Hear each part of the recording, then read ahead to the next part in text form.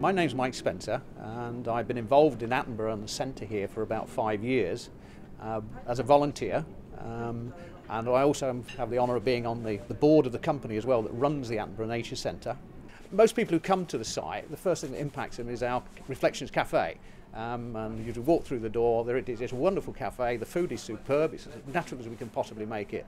What perhaps they don't see as much are the other things that are going on within the rest of the centre. The education function, for instance. We've had literally thousands of children from local schools and from districts coming through this centre for various courses. Many of them have never been out in the countryside before. It's their first exposure to this sort of environment. We're doing education for older volunteers, photography courses, this sort of thing. And in fact, we've just been running a fungi identification course, which has been taking place. So there's something for everybody and all age groups, and it's a continuously changing programme. So there's always something to dip into and there's always something new.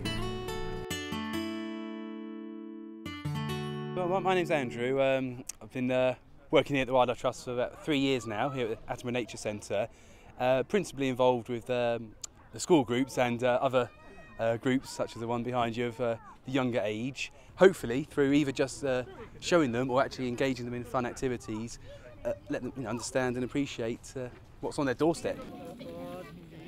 We've come for a day trip out with the kids. This is Lydia, she's 2.5, and my son is somewhere feeding ducks. It's about 7. Well, it's a great place to bring children. We're not stuck in front of a TV on a weekend. You can get out, interact with all the animals that's around, and to enjoy family life and getting out in the open. I'm Rob Atkinson.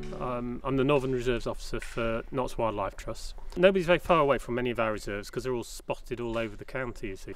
There's obviously a lot of different activities going on in them. There's obviously the kind of work that's going on here today, which is volunteer work parties helping out with the practical side of it, but there's walks and talks relating to that and the local groups as well. So there's a lot of community involvement. The fact is that the trust only survives on the back of its membership. We need to have members.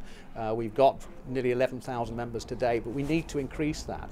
Nottinghamshire Wildlife Trust is about much more than just caring for nature reserves. Through our work with families and schools and through wildlife watch groups, we inspire people of all ages about the wonders of the natural world.